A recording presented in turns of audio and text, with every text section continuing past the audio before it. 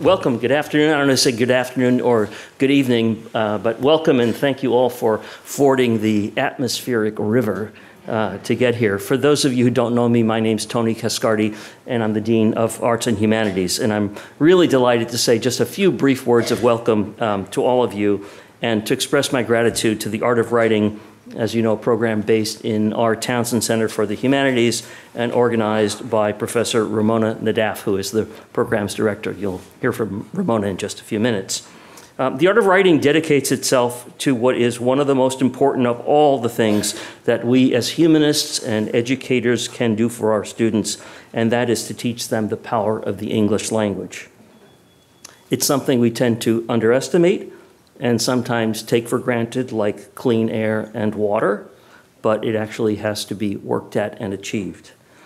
Every once in a while, we are reminded of the power of language to shape the world and even determine the course of history. And you know, it's recently been Oscar season, so I've been thinking about movies, and I can't forget King George's struggle to master language and speech in The King's Speech. Or the line, it's actually in the film, I think it's spoken by a member of the English Parliament and later taken up by JFK from the film Darkest Hour, when Churchill persuades England to enter the war against Hitler. And the phrase said of Churchill was that he, quote, mobilized the power of the English language and sent it into battle. We also know all too well from our current public discourse just how much we as a society can suffer when the very bones of our language are freighted with flimsy falsehood and subjected to the ongoing assault of crushing untruths. The Art of Writing is dedicated to the power of the written word, and it is committed to empowering our students to marshal all the resources of language, ultimately in order to make the world a better place.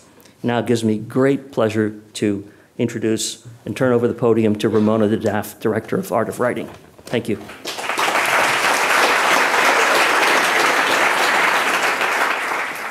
Thank you, Tony, and thank you really for your support and confidence in the Art of Writing.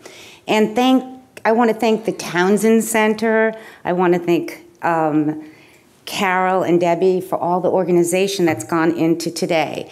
And I really have to thank my students from Rhetoric 189 and Michael Dalebout and Linda Kinsler, the graduate student instructors, who have been collaborating for 2 weeks to do this interview with us and even to write this introduction. And I hope you're not going to be too dismayed at the changes I made without asking you. So before introducing our guest, Michael Lewis, I just want to take a minute to tell you about the Rhetoric and Art of Writing course from which today's conversation stems. In our writing intensive seminar, we've been studying the themes of lies, liars, and post-truths. We do look at contemporary events, but our primary preoccupation has been to look at the philosophical, ethical, and political history of lying in the Western canon. As I tell my students, lies, like truth, have a long history, and they're going to help us understand that history, helps us to understand what is or is not going on today. In between these readings, we also have and have had and will continue to have the opportunity to learn from guest lecturers, journalists, judges, scholars, and novelists, and how their work reflects on questions of untruths. This course, I just want to say, is only possible because of the generous support of a Rhetoric major alumnus, Ellis Jones, who unfortunately can't be here today. He is devoted to the power of the English language, as Tony reminded us, and he wants to make sure that our generation of students and those to follow possess the skills to write artfully, even when they're writing emails or letters or memos or technical reports, some of the forms we've been experimenting with in our class, so that when they do get into their life work, they'll know how to come up with that surprising turn of phrase that transforms understanding and belief. So it's no surprise that Michael Lewis is the writer invited here today for the Art of Writing lecture. He embodies how a well-developed craft of writing, a commitment to the art of storytelling and investigative reporting, the curiosity to learn, listen, and think about the world can indeed take you around the world, from finance to sports to weather and storms to friendships forged by economic interests to mentors and coaches to politics and even back again to home and family. That Lewis knows how to write and works hard at writing, and I'm shouting that out to my students, it's hard work, allows him to write, it seems, about everything and anything. In our little world of rhetoric, he would be what Socrates would have wanted the 5th century Greek sophists to be, people who actually do know about that which they speak when they speak persuasively and eloquently. And I will return to the Greeks again.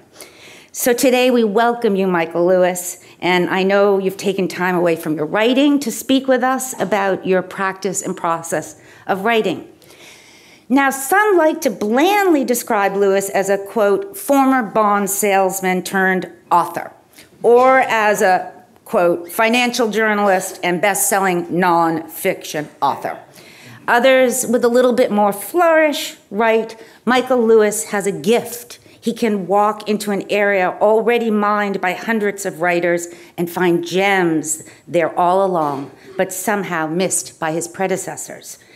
My art of writing students prefer to describe him thus, and I quote, a fighter of fake news, the switch hitter of expose journalism, a one-man 21st century schoolhouse rock, the Sherlock Holmes of current events, the explorer of life who discovers the stories buried in cryptic numbers and bureaucracy, the listener who hears a butterfly flap its wings in China and forecasts a financial storm on Wall Street. Many more are the epitaphs and metaphors, but I'll stop there. As I already mentioned, Lewis's range of subjects is as endless as the ocean is vast.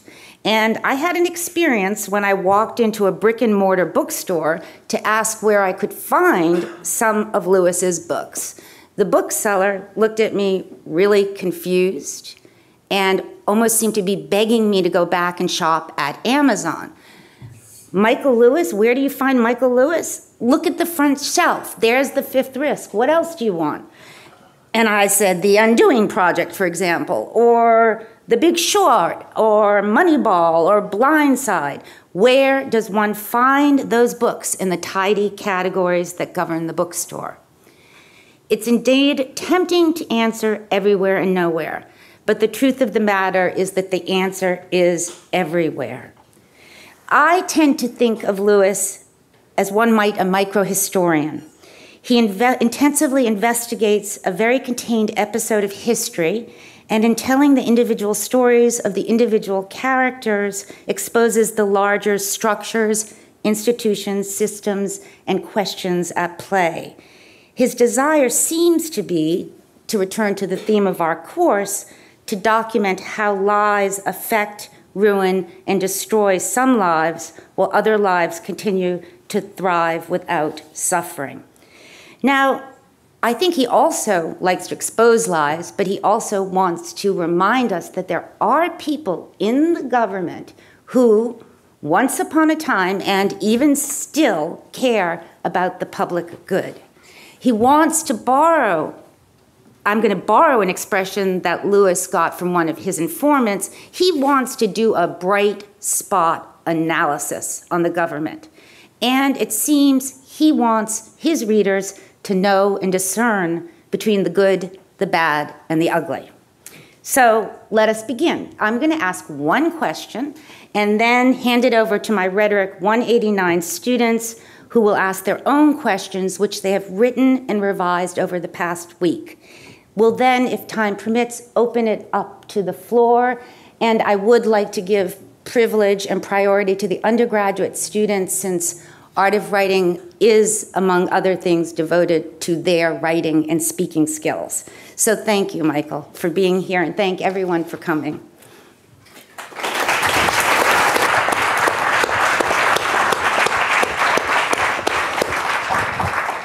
So before you asked your question, you should have revealed that we've known each other since our 19-year-olds were 3-year-olds together to preschool. I should have revealed it, and my students wanted me to. And your emails about this event actually could be texts for your class, because I did not expect such a grand thing. I was expecting to kind of like just see your students. This is beautiful. But my brain is in a state of shock because I just walked down here from my home a half a mile away, where I just spent half an hour being ignored by my 2 children and my wife, and who could care less what I have to say, and to find this room full of people who are going to be hanging on every word. Explain that. Well, I don't know, Michael. When I invited you, I didn't realize you were such a celebrity, to be honest. I thought it wasn't going to fill up the whole Morrison library, so... All right. I wasn't intentionally trying to deceive you. No. All right, so let's get going. Okay, so I want to begin by beginning with what you're doing right now with the Audible originals. And part of what really interests me, given that I study ancient Greek culture, is that you're bringing back an old form of storytelling, the art. You're performing in oral storytelling, you're bringing back an oral culture, and you're having people listen to words. So I just want to begin by playing a clip from The Coming Storm, your first Audible original, and ask you a few questions about that. All right. If I'm allowed. The Coming Storm. As she walked the path that the tornado had torn through the American town, she was struck by how hard it would have been to imagine what she was now seeing. 2 days earlier, on May 22, 2011, the wind had cleaved Joplin, Missouri in two, leaving behind a lot of you have to see it to believe it stuff. A rubber hose run entirely through a tree trunk, a chair sideways, all 4 legs piercing a wall, a giant Walmart tractor trailer thrown 200 yards on top of what had been the Pepsi building. A full-size SUV folded in half around a tree. Only the metal had been flayed from the car, and the tree was no longer a tree, but a tree trunk, as all the trees had snapped and blown away.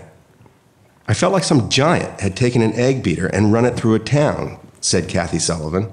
It was toothpicks. Then she realized that the egg beater metaphor was not exactly right, as the edges of the destruction were eerily undisturbed. What the tornado had narrowly missed was as perfectly preserved as what it had hit was perfectly eliminated. It was like when you run your finger through the icing on top of a cake, she said, a clean line of total destruction. So, I know that's the beginning. I wish I could play the end too, which is unbelievable. But I want to talk to you about, I know you ended up publishing this in print, but how, first of all, did you choose or decide that you wanted to start using this oral genre? How has your writing process and style changed or not? And do you have a new audience in mind? And when you read, and you read so beautifully, do you have to think about whether your metaphors are more or less complex? Do you have to think about whether your sentences are shorter? Do you have to make your character development more central, more complex? Just tell us about this oral and written experience. So it's been interesting because I'm doing it right now again. The next thing that you'll see from me is a podcast series, which has been a year in the making, which is, it's narrative storytelling. It's 7 episodes, but it's an odd thing. What I'm doing with the form is a little odd in that it really is a book. It's all around a single theme. So it builds and builds and builds. I'm doing it right over here in the Berkeley Journalism School. I'm taping it there. So how I got into this in the first place is a little accidental and more driven by market forces than any kind of like creative insight. The magazine business in this country is collapsing. The market for long form journalism is collapsing. It's Vanity Fair, where was my home for the last decade. The editor moved on. I smelled change that didn't feel good to me. They, among other things, they let go of my editor who I'd worked with for a decade, and I really wanted to keep working with him. At the same time, Audible has arisen as this force in the market. And the audio book and the podcast, this is what's going on right now in reading. Audible, the company Audible, which now owned by Amazon, is more profitable and has been for 5 years now, more profitable than all the New York publishers combined. And they have vast resources. And they've been kind of after me for 4 or 5 years to come do an audio original. And I thought, I use the magazine work for kind of R&D for books. And so my first thought was I'll just move the magazine work into there. And I'll use that as R&D. And I didn't even think, it's going to be a really different experience. But when I got into writing the first one, it was a little bit of a different experience. And I wasn't as sensitive to the difference in the genre as I probably should have been. But what clearly works is simpler language, shorter sentences, powerful characters, narrative, first person and humor work really well. And in the podcast, I'm finding when you're actually trying to sound as if you're speaking, as opposed to if you've written it. So the Audibles, it really is. I'm reading a written work, and what I had to do to it to take it from what you just heard to the printed word wasn't that much. But with the podcast, I really want to sound like I'm talking to you. And you don't speak in complete sentences. You may kind of technically speak in complete sentences. But most people don't. That's because of rhetoric. That's Our right. rhetoric That's right. students speak and in complete you have just as you've thought more about what I do than I have. But the. I wish I could write sentences like that. But when you're speaking, even when you're speaking a complete sentence, if you listen, you're breathing, you're pausing in the middle of it, and so when you write that, when you write it well to read it, it's very choppy, and faux casual, informal. What I found with this first piece is when people listen to something, they feel a different connection to it than when they read it.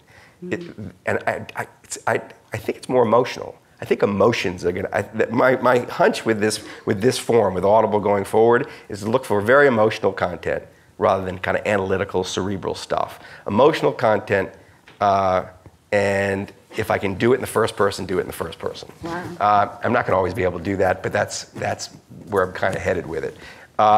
So that is a big change for you to bring the I more present. Well, I've done that a lot in my own writing, but it's just that when I think about what I would do for Audible, we're playing around with topics. They're things I know I want to write about right now. And some of them are just better suited to print than they are to this. And some of them are really better suited to this. So I want to write something about teaching my children about money. Especially my 12-year-old son. I've been keeping receipts now for 19 years, or almost 19 years, whatever, 14 years, since they started buying stuff. Wow. And there are a lot, I've never really bothered to sit down and explain to them how money works. And I can already tell it's going to be kind of funny, and it's personal, and that's probably going to work for Audible. On the other hand, I've got another idea that grew out of the book I just published, where I want to explore sort of remote risks that are becoming less remote because Trump is in office. And the kind of things he might do that would just, push his TV drama forward. And I come to view him as a kind of a trust-destroying machine, that wherever he goes, he undermines trust. He did it in his business life, and he's done it as a politician. He's undermined trust in the media. He's undermined trust in the electoral process. He's undermined trust between us and our allies overseas. And I'm going to ask in this piece, well, what's left for him to undermine? As this machine moves through the world. And one of the obvious things that's left is faith in the dollar and faith in the creditworthiness of the United States. Wow. And I want to explore what happens if he starts, and there are ways he might very easily undermine it. And that's something I'm going to have to explain some complicated things. I can tell that's going to be much better for print. So when you say you're going to have to explain, so that's why it's better for print? It's because there's I think The Big Short is a harder audio experience than it would be a reading experience. Because I don't think you can listen to my explanation of a CDO and get it. I think you need to be able to kind of look back. You can go over it a couple of times. And you don't think you're capable of making that explanation I think there are things, audible prose? It's sort of like cooler material is going to work well on the printed page. It worked better on the printed page. Now, having said all this, I'm sort of like wanting to drift towards hotter material anyway. So it's nice to go into this form, and it's nice to be pushed and pulled. And you know what else is interesting is when you have to read it aloud, you hear things that you just never would hear if all you're doing is listening to the voice inside your head as you're reading it on the page. So as I was reading it, I edited it. And this happens with the podcast too. You just hear stuff. And I didn't realize when I thought back, in the old days, back with Liar's Poker, very beginning of my career, the audiobook was such a trivial part of the market that no one hired actors to read them or anything. Like the authors read them. And I can remember when I read the first couple of books, wanting to take a pen to it. But I never registered to me that I actually should have taken it. I should have read it aloud before I put it in print. And now I'm going to read everything aloud before I put it in print. But this, it's interesting, this. Yeah. People are listening to, the phone has just changed everything, right? No, it's a whole new sonic world. And there are all these sonic platforms. And you can hit a button, you can get whatever you want to listen to up. And it's changed, it's not just my writing life with my son, with Walker, my 12-year-old. I used to read to him, and now we listen to stuff together. We're listening to Huckleberry Finn on the way to school every morning. We just finished with Gulliver's Travels. And I never get him to read that kind of stuff, but he'll listen to it and take it all in and sort of sift it. And you're right, it's not a radical thing to be doing. It's the beginning of the form, right? Homer wasn't writing it down. Nope. He was talking it, and it is when you talk it, you do realize that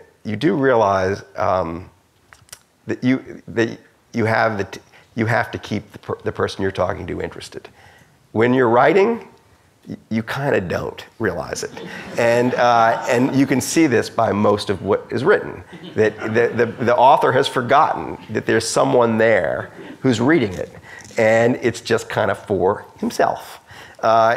But when the minute you start speaking it, you realize, oh, it's boring, it's wrong, you start to. A particular listener or is that when you say, I have to be, do you have a? No, when I'm actually sitting there reading it to a studio filled with, Audible executives and my editor, it's a different experience than handing it over and having them read it and come back and lie to me about how great it is. I can look at their faces and see, oh, not so great. And I can also feel it. You also feel it. You feel it in the way you feel when you start a story at a dinner party and everybody's tuning out. A lot of my favorite writers tested their material this way. Mark Twain would test all of his stuff on stage. So did Flaubert. Read all his prose out loud. I didn't know that. On Sundays, he had his friends come over. And he would read it. And he would read it, and that's how he. Yeah. We'll talk about that later. But that's how he would do part of his editing. He would scream out his prose and hear the rhythms and do the editing to his two friends. But this is a beautiful time, if you don't mind, if I transition. And we start with our first question from McKees. It's going to take you back to another time of life, Michael. I guess I'll start out by saying thank you for joining us this evening. My name's McKees, like Professor Nodaf said. In the Vanity Fair article you wrote on Tom Wolfe, you described him as the leading journalistic observer and describer of American life in a time of radical cultural transformation. I'm curious, how did Tom Wolfe and others influence your style of writing? So before I answer the question, did you make these poor people read all my stuff? No. I thought maybe so you obviously didn't read all my emails. No, I did. I got the gist of it. You wanted me to come over here and do something. I couldn't tell you no. I did. I told you what they read, but that's all right. Okay. You read Tom Wolfe?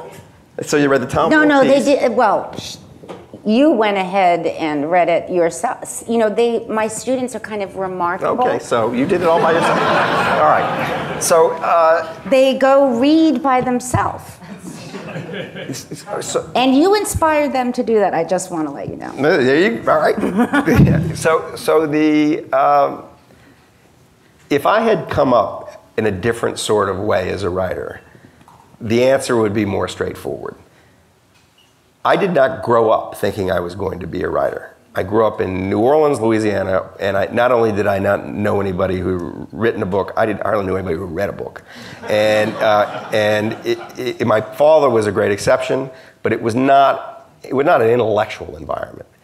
And the idea that I would write, it would have been a preposterous idea to me that I would be a writer. I had no interest in this writing for the school newspaper. I didn't do that in college.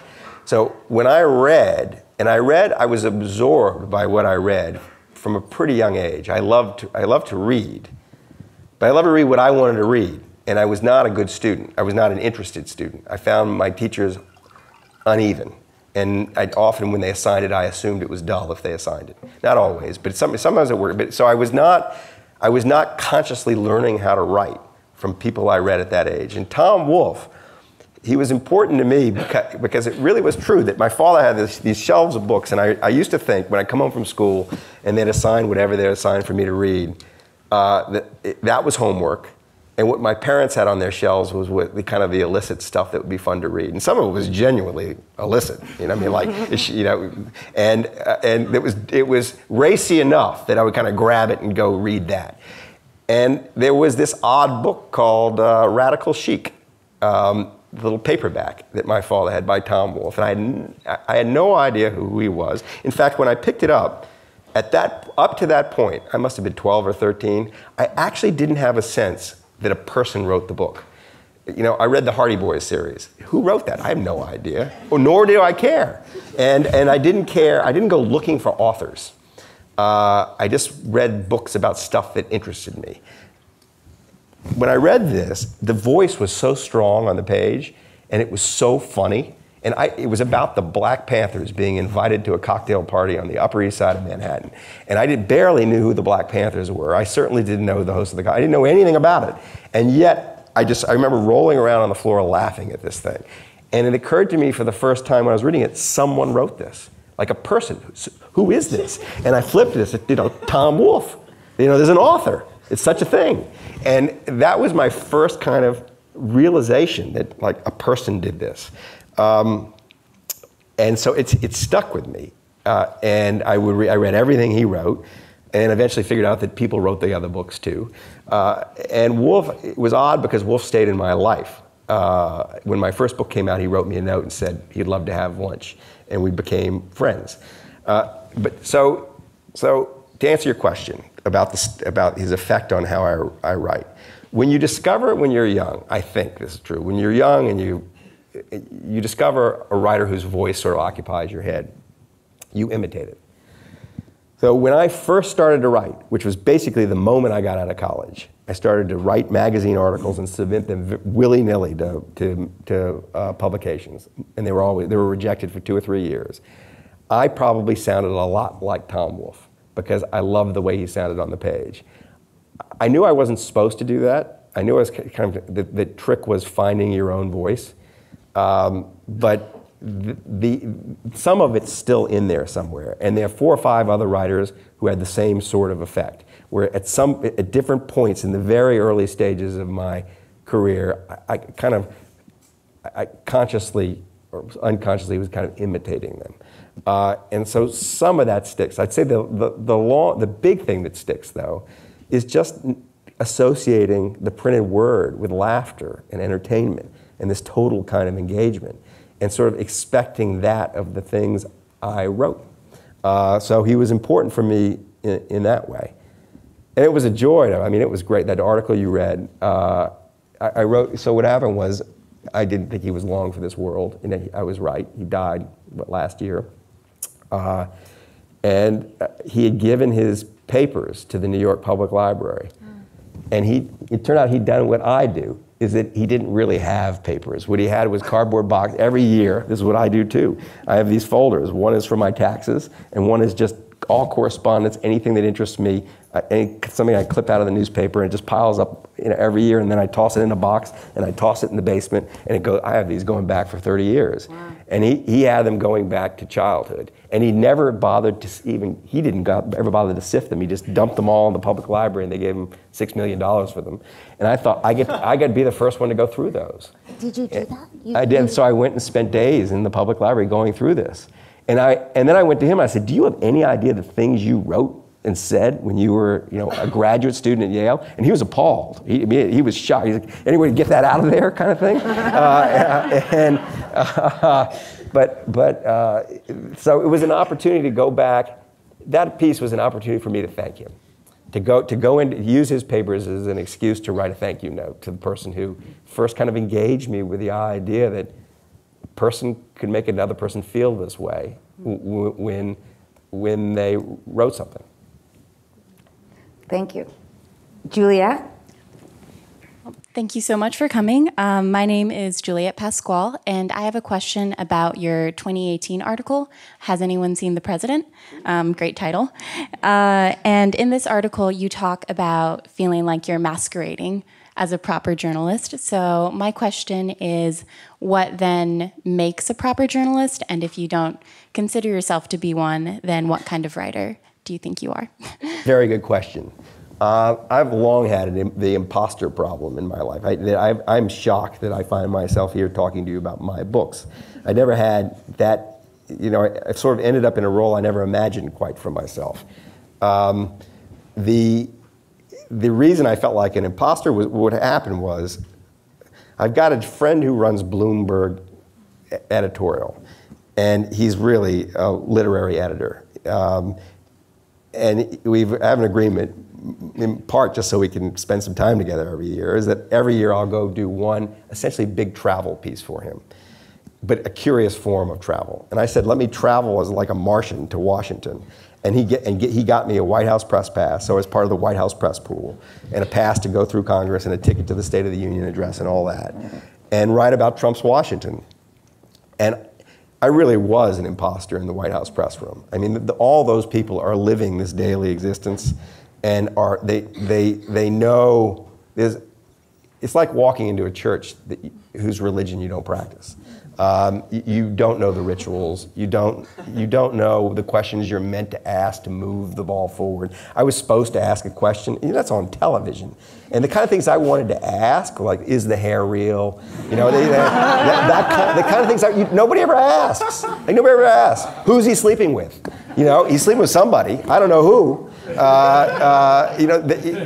It's, can he say something that's true? Like, tell me, has he read a book? Has he read a book? Name a book. One book. These are questions those are the questions that are on my mind about this guy, not like, will we care about the exchange rate between the dollar and the Chinese currency? That kind of stuff just does not interest me. One of our students did want to know, if you had one question to ask Trump, what would you ask him? And you're obviously telling us what you would ask him. If it was just me and him in a room? Oh, well, sure. Yeah, so you used to just sleep with everybody, and now it seems like you can't sleep with anybody, and your wife doesn't like you. What's going on in there? And how's that feel? Because I think it's channeled into Twitter. I think that what we're seeing there is a sexual impulse that's been displaced. In the small hours of the morning, he wakes up and he's just punching on stuff. So I'd probably ask him that, but but that would just be the start, I would hope, of a long conversation. So I was genuinely an imposter, and I didn't want the White House press people thinking that I thought I belonged there, because I didn't really belong there, and they were very sweet to let me in. But in addition, just as a device, it's often very useful to let the reader walk in with you, and you not being the all-knowing person who's telling them how it all is. Instead, they're following you, the ignorant person, into this world and can learn with you. It frees up the reader to be ignorant. So it was true that I was an imposter, but it was also helpful that I was an imposter. We would call that There's a A word? rhetorical strategy. There you go. Right? It's a rhetorical there strategy. You go. So, but that's probably, there are real strategies, right? Well, it's how you're teaching us. Making the reader want to be there. Right. Right? I think it's a very funny thing that a lot of writers, in some way, don't want the reader to want to be there. They don't. They want the relationship be on different terms. They want to be here. They want to be speaking down to you, and I've never enjoyed that relationship. I told you I stopped doing this, except funerals and graduation speeches. I'd rather just talk to people. And I think that's one of my strategies for that attitude for kind of just engaging the reader. And it's funny when you stop being the expert and you just become I'm trying to explain it to myself. It's amazing first how much you see how little you understand about the thing. If you stop presuming you understand it, and how much easier it is to help the reader to understand it. That I think one of the few things that my editor, I have the same editor for all my books. He's edited my books since I was 27 years old, wow. And he's still editing my books. I talked to him today. He himself is a little perplexed by my career, like how did that happen? I mean, he's sort of like, you're a nice guy and all that, but it's kind of a miracle you've come so far. And because he saw me in the beginning. And you ask him to explain it. One of the things he says is I don't make the reader feel stupid. And a lot of his authors do. And then I don't want the reader to feel stupid. I don't want the reader to care all that much if they think I don't care that much whether they think I'm smart. I'd rather them think I'm not boring. That's sort of the ambition. Not bore, not suck, and not impress them. And I think there's an element to a lot of writers. It's a status thing. They're writing. They always were writing because they wanted to impress people, and that's a different place to come from. I came from a place where I was panicked for a brief stretch when I got out of college about what I was going to do for a living. And I asked, what do I really enjoy doing when I'm doing it? And I forget that it's work. And I actually enjoyed writing. It just didn't occur to me anyone would do it for a living. So it's the pleasure that starts me going, rather than any kind of relationship I want with the audience. Is that more of an answer than you wanted?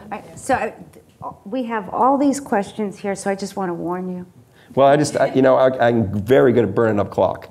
I'm like the old North Carolina offense, basketball offense. Oh, good. I was hoping we'd get some sports metaphors here. But if you want me to keep my answers brief, I will keep my answers. Well, I'll tell you when I need them to be briefer. All right. Because we have to keep an eye on the hour.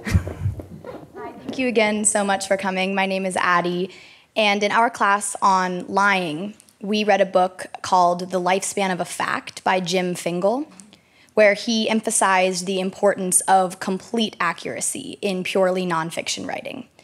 However, it seems to me in some of your books, such as The Big Short or The Fifth Risk, that a different kind of prose may be necessary in order to, as you said, convince the reader of the possibility of risks that they have never experienced, such as the 2008 financial crisis or President Trump armed with a nuclear arsenal. So going off what you just said about wanting to be interesting to your readers, my question is, how as a writer do you determine the threshold for when rhetorical devices such as metaphor, hypotheticals, hyperbole transition into being dishonest? Yeah, it's like an impossible question to answer. But I don't actually think that what I write is inaccurate. So I'm not thinking that it's okay to be inaccurate. But the facts alone, I mean, they're not going to get you anywhere. And you can actually brew the facts up into a concoction that's totally false. The fact checking is often done at the expense of sense checking.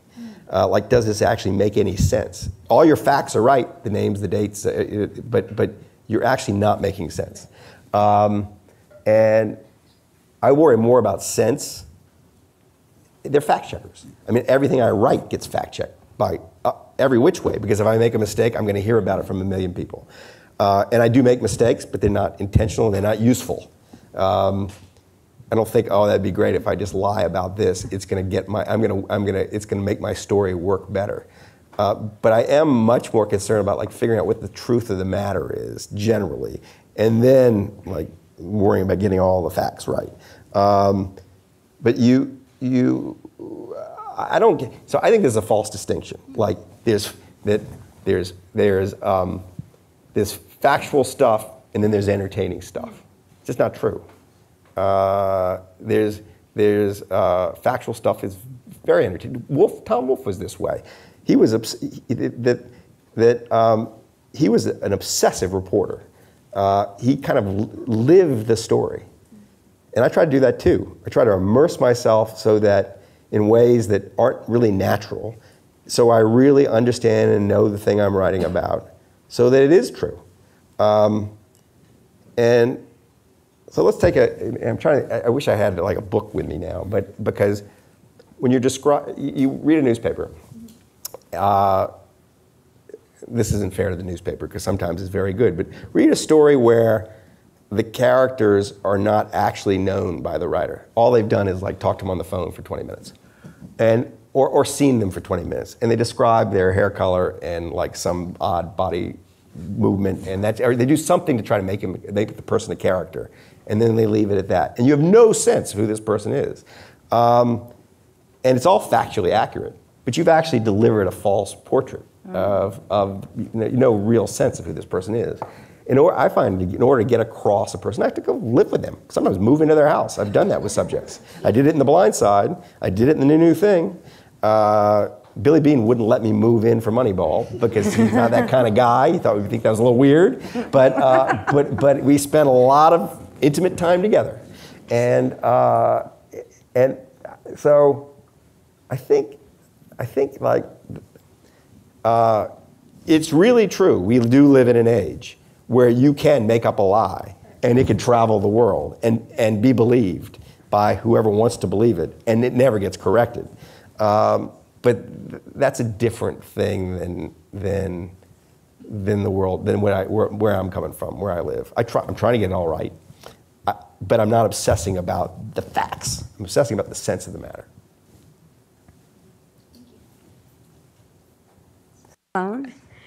Hi, thank you again so much for coming. My name's Sloan. In class, we've also been talking about Plato's noble lie and sort of how the idea of lying in pursuit of political power reemerges in Machiavelli's The Prince. Reading Have You Seen the President, particularly the portion where you watch the State of the Union with Steve Bannon, reminded me how you have to constantly evaluate the integrity of your interviewees and their possible political agenda. So in that vein, how do you assess information from political operatives like Steve Bannon without projecting your own expectations? You mean, how do I detect bullshit? I guess so, this yeah. is true. This isn't just in politics. You don't need Machiavelli and The Prince for this. I mean, you get this from every person you write about. So the first thing you do is you realize just generally, everybody, if I walked into your life and said, if I showed up at your dorm and you didn't know who I was, and I say, hi, I'm Michael Lewis, I'm the author, and I hear you're a really interesting person, I'm writing a magazine piece about you. I promise you the first 24 hours of our relationship would not be an honest relationship. You wouldn't be giving me an honest view of yourself. You would be spinning me every which way. And because you would be concerned about how you were going to appear. And so you have to worry about this with everybody you write about. So the first answer is you immerse yourself in the lives of the people you write about to the point where you wear them down. They do not have the energy to lie to you anymore.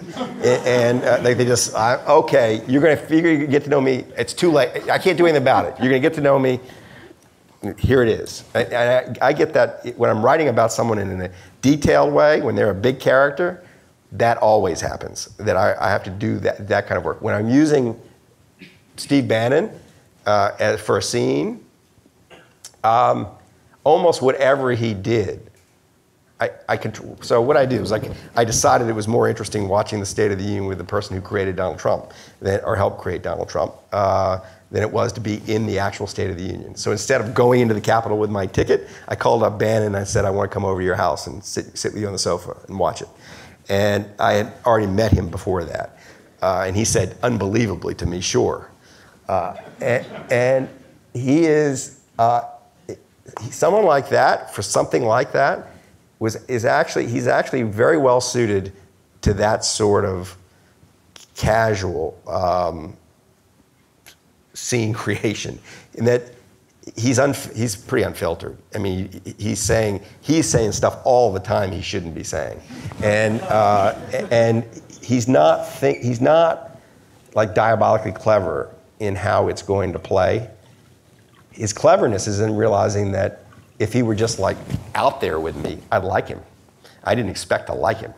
I really didn't expect to like him, and I didn't expect him to be so interesting to me. But to the extent he was like trying to spin me about something, he wasn't actually. I don't remember him actually even trying to persuade me or anything. He thinks of me as like this libtard, from Berkeley, and he thought it was all right because he liked Liar's Poker. He thought it was funny, but I mean, he was perfectly aware that we didn't agree on very much. So there wasn't that feeling in the room. Now there is that feeling in the room. I did cover a presidential election back in '96, and everybody on the big campaigns, the Dole and the Clinton campaign, they just lied from the beginning. They opened their mouths to the time they shut their mouths. Everything was like just phony, and you smell that. You just don't put it in print. It's not even interesting in print. Huh. The interesting stuff about Bannon was you read it on the page and you thought, yeah, he actually thinks that. He was so absorbed. Melania walks in a white, the suffragette white. He's just forgotten I'm in the room. He goes, boom, suck on that, And it's like he's like, that's not for me. That's just because he's like he can't control himself. That's just the way he is. And for that, so that's very useful to have a character like that in that kind of situation. I didn't have to get to know him all that well to kind of get him on the page, I think, honestly. Who would be the opposite to Bannon that you've had to deal with, that you had to kind of break down their resistances and the reserve? So the most important person whose life I ever really moved into was Obama's. But Obama is so comfortable with himself. He's a lot like Bannon. Except you kind of approve of him. But in the sense that you feel like you're with the person, and you sense that. Where with Billy Beane, it took me a few weeks to feel like I was with a person who was just being himself. With Obama and with Bannon, right away, and there wasn't any difference. There isn't any different when I've seen Obama recently. He's just no different than when he was the first time I walked into the Oval Office and sat down with him to start talking. There are people who you would think would be hard to break down because they're president of the United States, and they aren't. And the people who I've made, who've become important in books of mine, who were really hard to break down. Billy Beane was probably high up on the list. He doesn't like being watched. Really doesn't, and he's really smart. He's very evasive. He fears being trapped. He's always looking to avoid being cornered. And what I was doing was cornering him. And so I felt this constant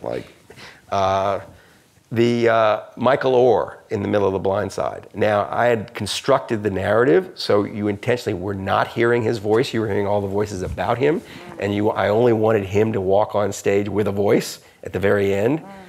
But he was 16 years old or 17 years old, so he had an excuse. But he was terrified of me and I never got beyond that. I never really felt like I got through to him. But because I didn't really completely, it would have been nice to have him. I didn't really need him. I didn't want to make him that miserable, so I didn't push it. But there are plenty of people who, like in the course of doing a piece of journalism I need to talk to, who I sense have got some wall up, and I just don't. If I don't really need to burst through the wall, I just move on because it's too much trouble. But there's always a little bit. It's funny.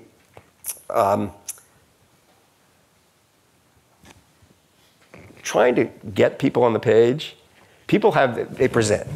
They have a sense of how they want to be seen. And they're very self-conscious they're self-conscious in a social situation. They're really self-conscious when a writer is in their lives. And I found that two things are really useful. One is if you kind of include them in the process, you start to explain to them how you see them. They start to relax. They might disagree, but they at least see what you're thinking. And the second thing is, look where they don't think you're looking. I was an art history major at Princeton. And there were a couple things I picked up in art history that never occurred to me at the time they'd be useful to me in my career, but that I've transferred pretty neatly into my writing career. And one of them was the way Bernard Berenson, when he was the great connoisseur of Italian paintings in the late 19th, early 20th century, who classified a lot of the Italian Renaissance paintings, attributed them, and then sold them off, made a fortune by discovering a Leonardo and selling it to a robber baron. That he had a method of trying to determine who painted what. It's actually maybe even more usefully applied to getting at people's character. And it is, if you're looking at a picture of Mary and Jesus, if you're looking at a Madonna, pay no attention to the face of Jesus or the face of the Virgin, because the painter was very self-conscious about it. And that's where he's least himself. Look at the toenails, because he wasn't even thinking about it. And you'll find that no two painters paint the toenails the same way. So if you look at your subjects, Ramona, no, I'm not gonna make you do it, but I bet if I took off those boots and I looked at your toenails, I'd learn something about you. Well, and so I have very sturdy feet. I bet that, like, for example, does your nail polish match your toenail polish? Or you're getting uncomfortable, but that's exactly. I'm getting uncomfortable because I haven't had a pedicure for a long time. Well, so that's there. But if you start looking in seemingly kind of trivial corners of the person's life, you start seeing things about them.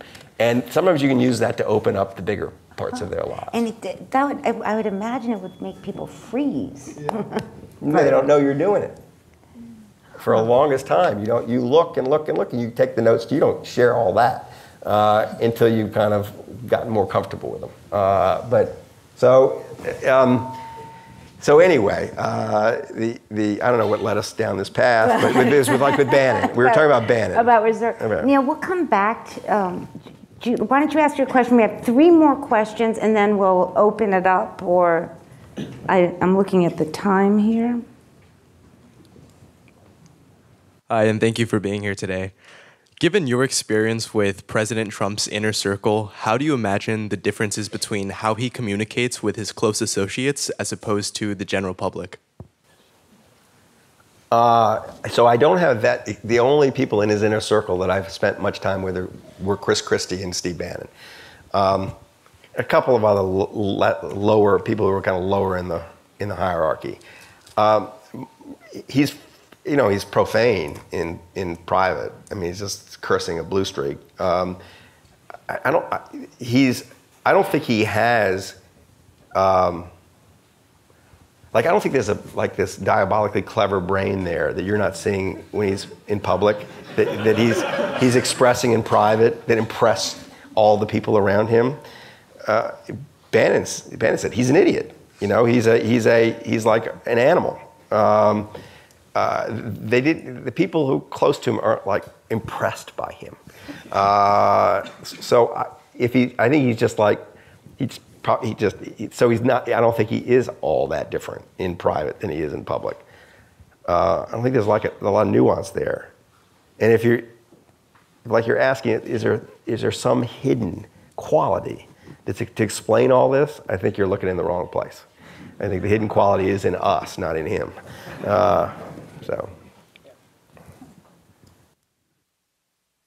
Thanks, Mr. Lewis, for being here. My name is Abhi. As you probably know, Steven Pinker has argued in his book that we are living in safer and freer times. However, you are saying that you have chosen to focus on short-termism, which is essentially the sacrifice of long-term long-term security for short-term gains. So since I'm a debater, I'm curious to know that if you were to have a debate with Steven Pinker, what would you have to say about your worldview to him? I'd probably say I surrender, because I know Steven Pinker and he'd just win. I find Steven Pinker's the thrust of his last couple of books has been the world's getting better. You know, that we're surrounded by all this pessimism, but there all has reasons for optimism, and I don't disagree with that. So I wouldn't choose to debate him on that topic. But you ask another question in there, and that is sort of like the consequences of this myopia that this society in particular suffers from. And you see it everywhere. It was the subject of The Big Short, for sure. It was like in short-term, people were incentivized to do things for short-term gain that were really stupid for their long-term prospects. And you see it in The Fifth Risk, that our attitude towards our government, if you like the themes in the Trump administration, but it's not just the Trump administration. The Trump administration is like the perfect expression of it. One of the themes is anywhere you can compromise long-term interests for seeming short-term gain, go ahead and do it, because people aren't noticing it. They aren't paying any attention to it. That's a problem, but I've been surprised by this book. People are receptive to it, and to this pro-government argument. This argument, not just about the caliber of the people who are there, which surprises people, but also the necessity of it in places they don't normally acknowledge the necessity of it, like basic research in science. I'm waiting for the candidate, and it's going to be a Democrat, who can successfully sell the government, the long-term mission of the government. And instead of shying away from the conversation, or instead of, like the Republicans do, attacking the government, actually embracing the government as something to be sold to the people, as a solution. And I think we're not that far away from that. I think Trump is leading us there in a funny way by the way he's mismanaging So let's just say that person does emerge in the next year, or would you write a book about the person? Yes. Depends on who it was. I don't. No, but that general idea that someone is going to transform the way we think about government, and what you just said. Well, you know, when I think about book subjects, they really aren't. It counts against subjects in my mind if they're obvious. So it really counted against this last book, that it was kind of an obvious thing to do, to walk into the federal government, that Trump is kind of not even intentionally dismantling. I think he's just not interested. He's interested in himself. And there's this thing he's supposed to be running, but it's a nuisance. I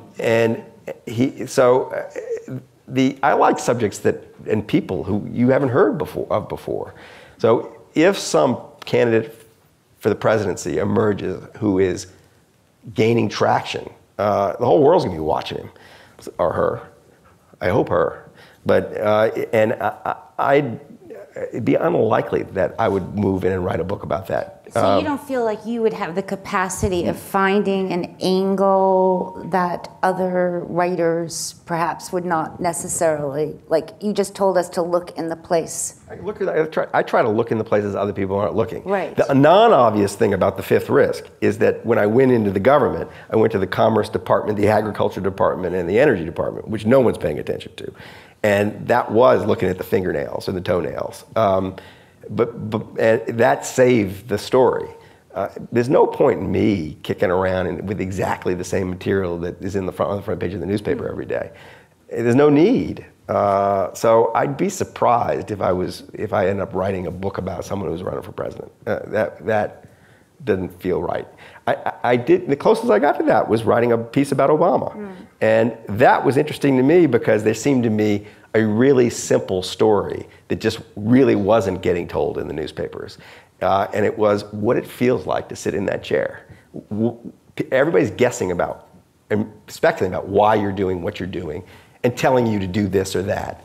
And they have no idea the constraints you're operating under. They have no idea of the complexity of the decisions you're making. They have no idea that you have considered everything that everyone else has recommended every which way, and made decisions for good reasons. It might not end up being the right decision, but and instead people kind of presuming you're this ideologue or this dope or this.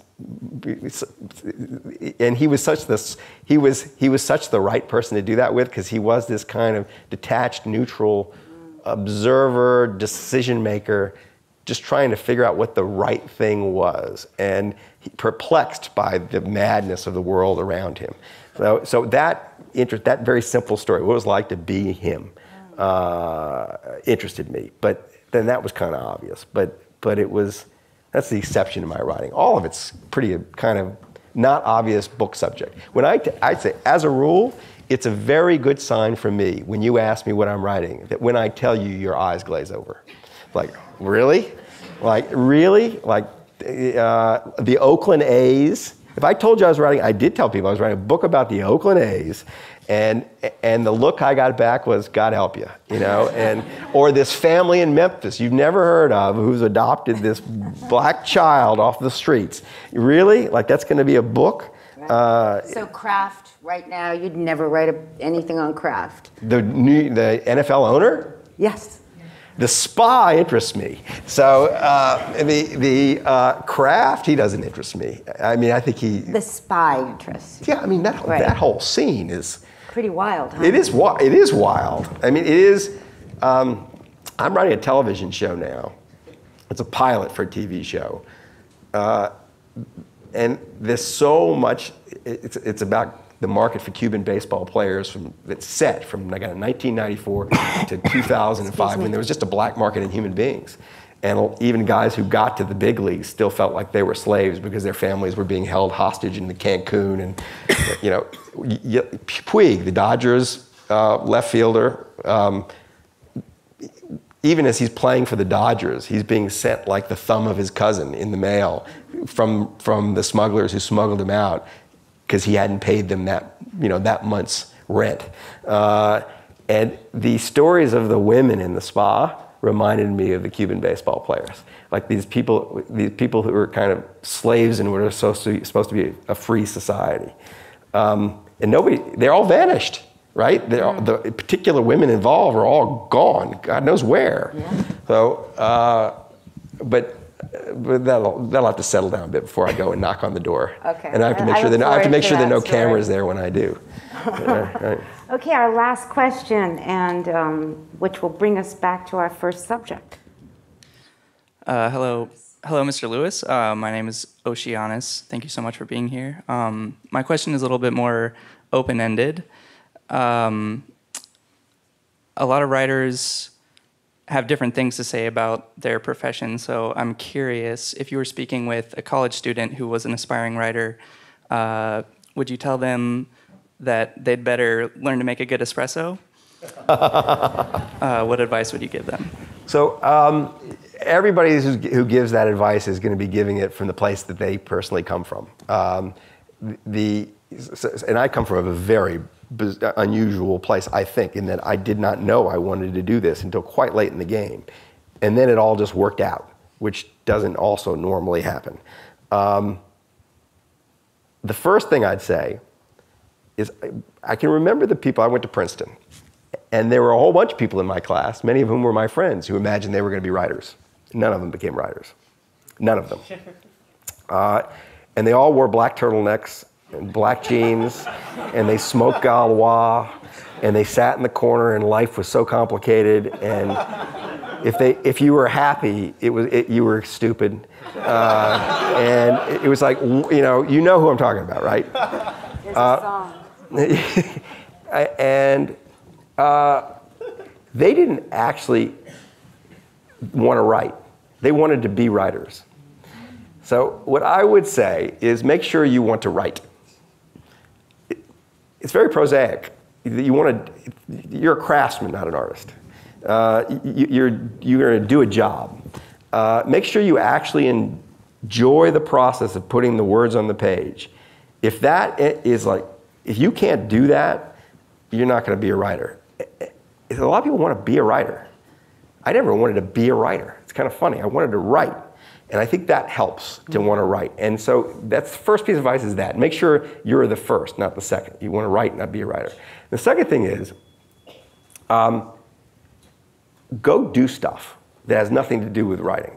Take weird jobs. Make an espresso. Go, work at sea for 6 months. Do stuff, because it's amazing how much easier it is to write if you have something to write about, something you've experienced. Experiences just really work. And after the fact, writers often cover up the experiences that led to the work, and the work just sits there magically.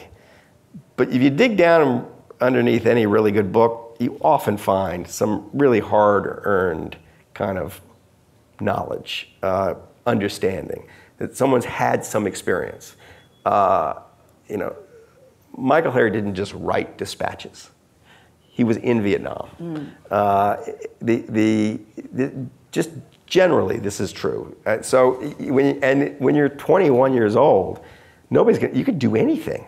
I mean, it's just kind of great how you can float around the world and live on nothing and not have to worry too much about how you're going to make a living. And After you graduate. That period is a very valuable period, I think.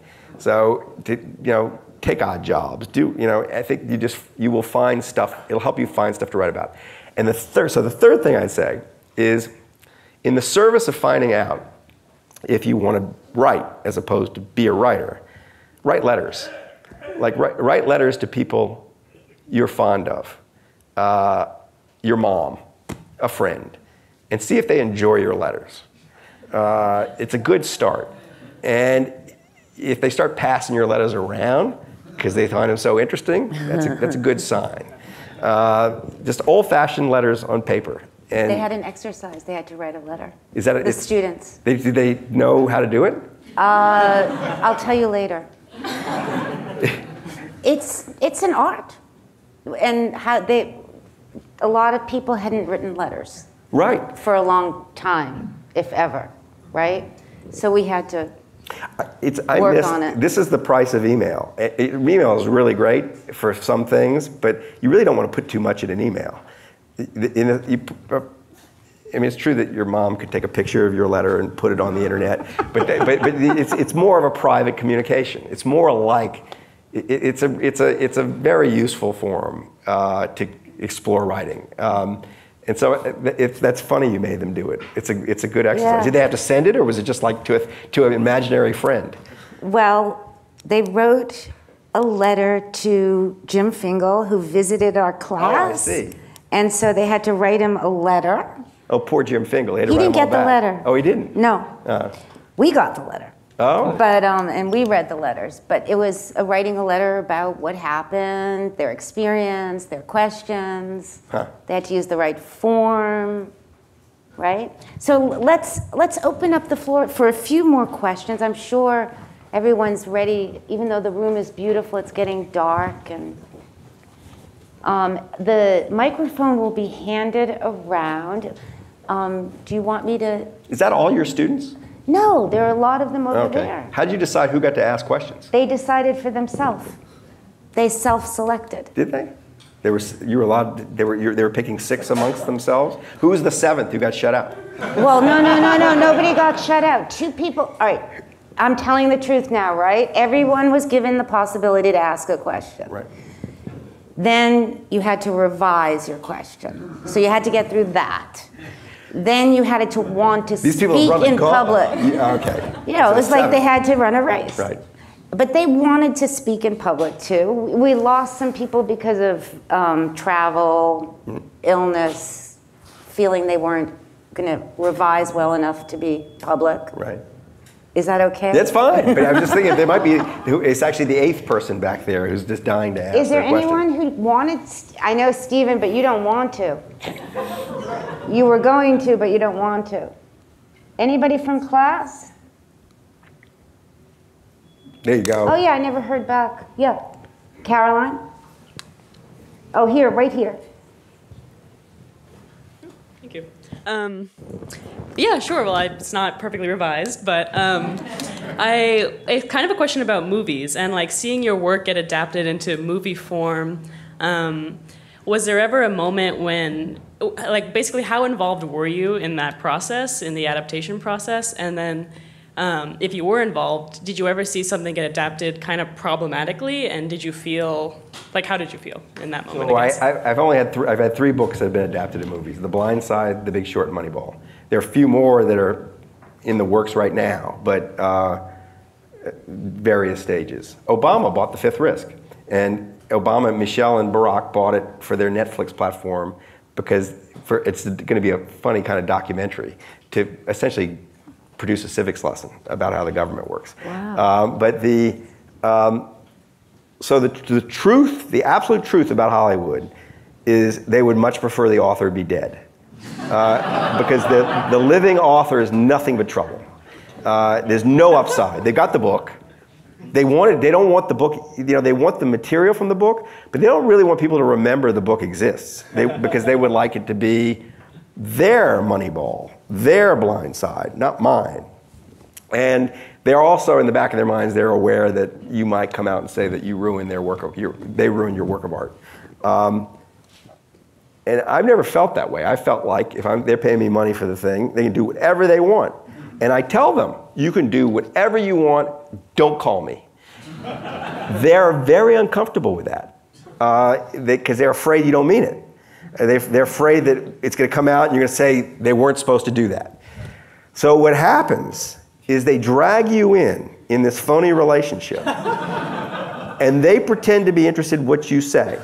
And you have to pretend to be interested, believe that they're interested in. And so, but because you're actually physically together and you're on the set and you have dinner with the director and all that, there's a chance a relationship starts. And in every case, relationships start. So I'm friends with all the directors and some of the writers and some of the actors. And I really like them all. I mean, I've been so lucky with the talent that's been thrown at my books. And I had no problem with really any of it. I thought each one, in a way, has been better than the last, and that each one has been even less plausible as a movie than the last. The Blind Side, there was a movie in there waiting just to happen. And it was an emotional family story, mother-son drama. The Moneyball and The Big Short, I mean, I told them, you shouldn't even be trying. And I couldn't believe that they were going to try to do this. And I was amazed by how good they were. So it's totally fun, nothing but upside, and I don't feel like I'm implicated. I don't feel like my work is in any way affected. It sells a lot of books, that's nice. But I feel sometimes I learn something about the book. I should give you an example. With The Big Short, Christian Bale played Michael Burry, who was a hedge fund manager with Asperger's in San Jose, and attributed some of his success, his ability to see the financial crisis coming, to the fact he had almost no social interaction with anybody on Wall Street. So he didn't listen to the lies. He tried to think for himself. Michael Burry has, it's not a very awkward social manner, but a little bit of an awkward social manner. And I adore him. I think he's wonderful. But he is just a little different when you're with him. And I didn't make a huge effort. I don't even remember if I made any effort to try to describe what he was like just physically. Christian Bale spends one day with him, but it's an intense day. He shows up at 8 in the morning and leaves at 8 at night, and Michael Burry swears he didn't even get up to go to the bathroom, and just grills Michael for the 12 hours. And at the end of it says, "Can I have those shorts and that t-shirt you're wearing?" and ship them to me. And he wears them through the movie. And it happened to be the shorts and the t-shirt he was wearing when I met him. When I saw Christian Bale, I couldn't believe, I thought I was watching Michael Burry. It was that shockingly right. In a way that I could not, because I did not do on the page. I did not describe that. So this actor has gone in and in a day done something with this person that I didn't do in a year of marinating in his life. After the movies are made, they asked me to go help sell them. So I will go on the junket with the actors and the director. And so I spend some time with them then and have a chance to talk to them. And I was cornering Christian Bale everywhere we went and asking him, how'd you do it? Like, what was that? And he was kind of like, it's no big deal, man. Relax, chill, don't bother me. And I bothered him enough that he finally said, all right, this is what we did. He said, if you just watch him, he breathes in the wrong places. This gets back to the audible thing. When he's speaking, we all breathe when we're speaking so we don't die. And he breathes in the wrong places in sentences. And if you do that, all the body mannerisms follow. And so I would tell Adam McKay, when I would go on set, make sure I'm breathing in the wrong place. And everything else will work. Now, that's genius. I mean, that's just genius. Now, it made me think, what else did I miss? So that side of it actually is interesting. Watching these people hack away at the material you hacked away at, and they are ingenious. And they are, the misperception of Hollywood is it's just a lot of glitter. I can understand. There's incredible craftsmanship in that place. And I've had to intersect with it. So it's been like a total pleasure. Unrevived, so give me some slack. But you often think of certain writers really of a place. So Tom Wolfe in New York, Mark Twain in Hannibal, Missouri, and the Mississippi. You were born in Louisiana. You were in New York when you wrote Liar's Poker. You're now here. What of Berkeley? Are you of this place? And I mean both UC Berkeley and Berkeley. And if so, what has it done for you as a storyteller and writer? So I'm very much from New Orleans. Very much from New Orleans. My family's been there since Thomas Jefferson sent my Lewis ancestor down to receive the Louisiana Purchase from the French in 1803, and he became, Joshua Lewis, became the first Chief Justice of the Louisiana Supreme Court. He wrote all the original legal opinions, and his son was the mayor of New Orleans, and my mother's story is a similar kind of story. And so my family's never left, so I go there, I'm related to everybody. I'm the only one who got out. An uncle and a cousin married Brazilian women and moved to Rio, which is a much more natural move than going to New York. I mean, the thing about New Orleans, it really is true. The northernmost city in South America, not the southernmost city in North America. And so that's in my blood in a way no other place is. I wrote Liar's Poker in London. London had a big effect on my writing life because I was swimming in this pool of very talented, crisp British writers who say what they mean much better than we do. They also put a lot of bullshit in print that they shouldn't, that we don't, but it is instructive to be writing for British editors. But no place ever was home but New Orleans, ever. I lived in Washington and in New York, in Tokyo for 6 months. No place ever was home until here. And we moved here in 98. We came out because my wife had a fellowship at Stanford for a year. We came to a dinner party at Berkeley. Orville Schell, who was the dean of the journalism school, was at the dinner party. So you guys ought to come and spend a year teaching at the journalism school. Teaching was a strong word for what I did. It's not what I did. I presided. But I was working on a book about Silicon Valley, and we said, sure. And we got here, and after about a few months, it felt right. And my wife got pregnant, and we thought, where do we want to raise children? We just want to be in one place. And it was kind of a little odd that we just said, we're just going to stay here. We knew we didn't want to go to New York. That was a negative decision. She knew she wasn't going to come with me to New Orleans. So it was like, let's try it. And so it became home. And it's taught me what creates that feeling of home. It isn't having a few close friends. It's having this vast network of casual acquaintances that you develop when you have kids in a place. Through the softball leagues and the soccer leagues and the schools, and you're thrown into it in a way that you were thrown into life in your childhood, and you just get to start to know people in the grocery store, And I think this place resonated with me for two reasons. One is up in the hills here, the air reminds me, we used to spend our summers in the mountains of North Carolina. The air reminds me of that air. It feels like mountain air. And I just felt, the smell is slightly different, but not that different. So it felt like home for that reason.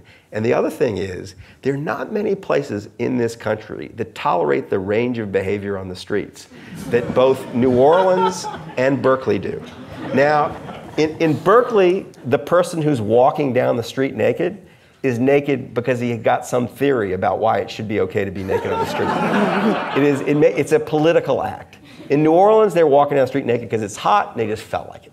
But in both places, there is a structure in place to accommodate that naked person.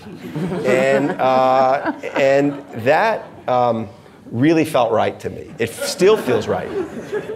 How it's affected my writing is not so much who I am, because who I am really goes back to New Orleans. It's more the material that's accessible to me. One of the items on the checklist when we were kind of thinking about where could we live, is I did say it would be nice to live in a place where so much is happening. I'll know some of my book material is within driving distance rather than a flight distance. And if you think about what's happened since we set foot here, I've written The New Thing, Moneyball, Oakland A's, The Big Short, 2/3 of the main characters, 2 of the 3 main characters, Berkeley and San Jose. The Undoing Project, Danny Kahneman lived up the hill, and Amos Tversky was a professor at Stanford, and his papers were there. I mean, it's remarkable how much literary material there is. I mean, just stuff is happening. And so that has been fantastic. That's been just great. And I just love it here. I mean, we never live in it. I'm being carried out feet first. The university is very, very important to me. But not because I'm ever here. I mean, I walk across the campus to get to places, and I walk around the campus, and I use the journalism school to record my podcast and to do TV and radio. But I don't do that. I haven't done very much of this at all, like interacting with the students, except trying not to hit them on the crosswalks, because you're absolutely suicidal, right? You all have death wishes. You do know we have the highest rate in the state of pedestrians being hit by cars, and you do realize that you are to blame. But anyway, that's an aside. I respect pedestrian rights. You're the sacred cows of our time. But they're usually talking to their parents. Yeah, yes, but what this place does, it turns a small town into not a small town. University towns are the best places to live because you get the benefits of small town life without the costs. You get this churn, and you get really interesting people who are either passing through or based here. And there's a sliver of my life. If anyone was ever to write about how my books came to pass in the last 15 years, you couldn't do it without going to Cesar's, the bar, and talking to the guy who makes me Sazeracs, and asking, how often is he in here and who is he talking to? Because I'm in there talking. I have one in particular, Dacher Keltner, who's a psychology professor. I run all my stuff by him. He's my sounding board. And he's here because of this, and I have a couple other friends who are professors who are just like, they wouldn't be here if there wasn't a university here. So this place is really important to me. Two left. We'll take 2 questions, and I think, yes, sir. It sort of is tangentially related to the question about movies, but getting back to where you started about audiobooks versus written, and you suggested that the written format is more cerebral and the audio is more emotional. But it seems to me that there's a third element which is different, and that has to do with imagination. If I read Huckleberry Finn, I imagine what Huck sounds like. If I hear it on audio, somebody's made that decision for me. And I wondered what your thought about that difference was. That's funny you say that, because when we're listening to it, the one disappointment in listening to it is the voice of not Huck, but Jim. Reading the voice of Jim, I felt I knew him better than hearing the voice of Jim, back when I read it the first time. So that is true. That is true. And when I'm reading the book, I mean, I'm the voice of everybody, and that's just not very satisfying, unless it's me.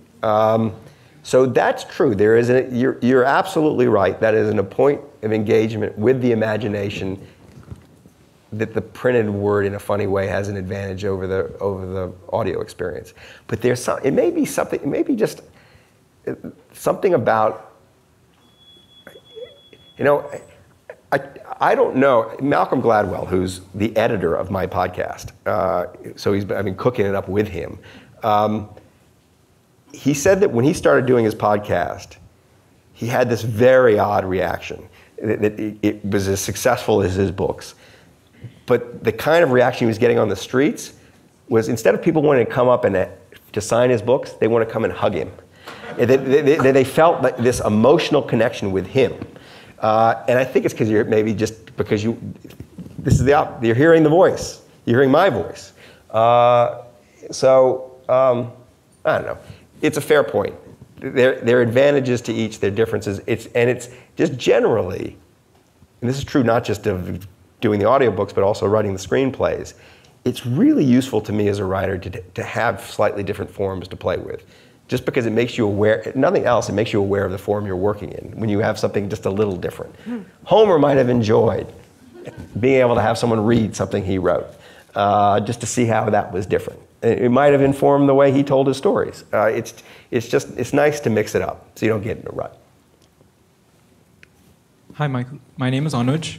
And often, a lot of your books, I've read a couple of your books, and each chapter tends to have an impact on the reader. But a book like The Undoing Project, that's what my question is about. Every chapter has a lesson or a consequence that could possibly change the schema with which you think about your life. Because you're talking about new papers in Kahneman or Tversky's life. So as the author of that book, while researching about that book and while writing that book, amidst the about 50 lessons that came out of that book, what lesson really stuck with you, had a profound impact on your life? Because personally, I had a lot of lessons from that book. So it would be very interesting to know what lesson came out for you that really stuck with you and impacted your life. The Undoing Project was the hardest book I've ever written, because it was the book where I was so clear in my head that I was not as smart as my subjects. And so it was really hard to get my mind around them. My mind was not able to do what their mind did, which was just not true of the people in sports or Wall Street. It was writing about C students rather than A students there. But these guys noodled, sometimes in formal theories and sometimes just when they were spitballing about how the human mind worked.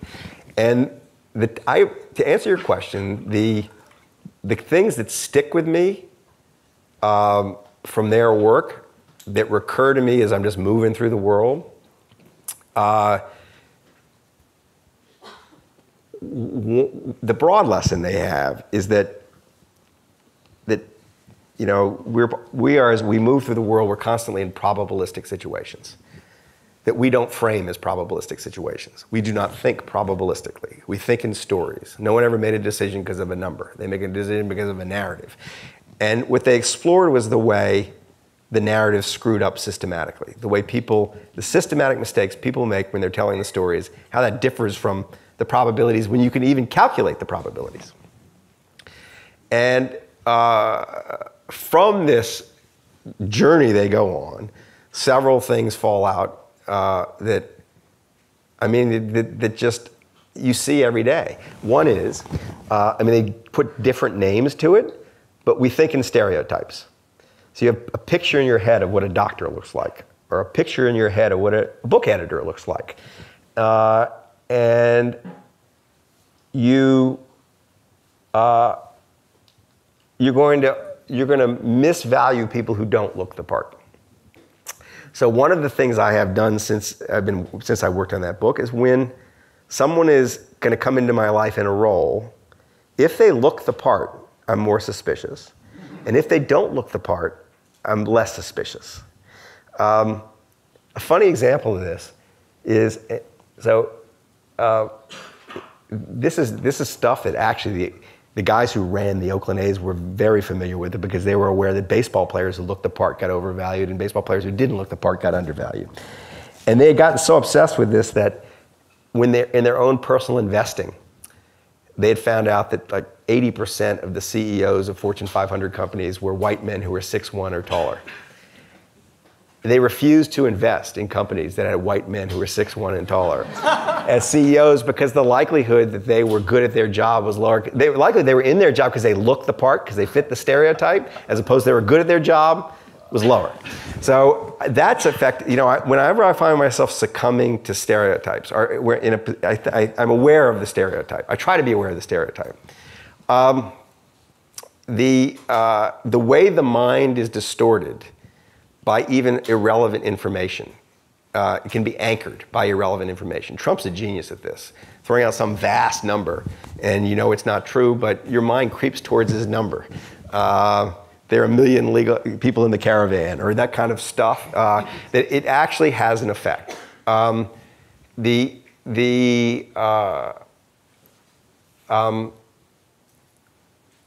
way your mind is distorted by whatever just happened. So here's a really simple example, but it's totally true. This is the way it's changed my life. I used to, when I drove, I would be more cautious after I saw an accident. You're on the highway, you see carnage on the side of the road, you're reminded this is dangerous, this is a lethal vehicle, you'd slow down. Now I find myself forcing myself to be cautious when there isn't an accident. Because that's when you realize you haven't seen an accident in a while. You start to, it's all of a sudden you're going 75 instead of 70. And so just that's a metaphor for lots of things, that just kind of like trying to keep in mind the things that aren't immediately present. And also at the same time, discounting a little bit the things that are immediately present. So they're just things like that. I think that their work is I'll give one more example. They didn't even write a paper about this, but this is where the book gets its title from, The Undoing Project. They were noodling around with how the human imagination works. And they were using as their text regret. How people, when something really bad happens, how people undo the story. So you just hit a Berkeley student on a crosswalk going to the Claremont Hotel. And he was laying prone on the side of the road. And if you're a natural, remorseful, empathetic person, you're not Donald Trump. For a while, you're going to be very disturbed that you hit this person, and you're going to be thinking how I could have avoided it. If only this. If only, you might even think, if only I'd taken a different route to the Claremont. What these guys showed is their rules that the mind obeys when it's spinning these fantasies, how it undoes something that it wishes undone, and it distorts kind of the story, your interpretation of the story. You're watching a sports game. Let's say the Super Bowl. How many people watch the Super Bowl or knows what happened in the Super Bowl? All right, at the end of the Super Bowl is a penalty that didn't get called. And if the penalty had gotten called, probably the Saints, not the Super Bowl, the game before the Super Bowl, NFC Championship, the Saints would have won and gone on. All of New Orleans is in the streets protesting during the Super Bowl because of this call 2 weeks before. Refused to watch the Super Bowl. All blaming it on the thing that happened at the end of the game. God help the person who screws up at the end of the game as opposed to the person who screws up at the beginning. You can screw up 10 times worse at the beginning of the game and nobody remembers. At the end, the thing that happens immediately before the disaster always gets undue weight placed on it. So this is why kickers end up lynching themselves, right? At the end, when they miss a game, miss a kick at the end of the game. So just more generally, kind of made me aware of all the funny things my mind is doing that are the illusions, the magic tricks it's playing on me all the time, and you try to kind of just counteract them. Thank you so much. I think we should end. Thank you for an amazing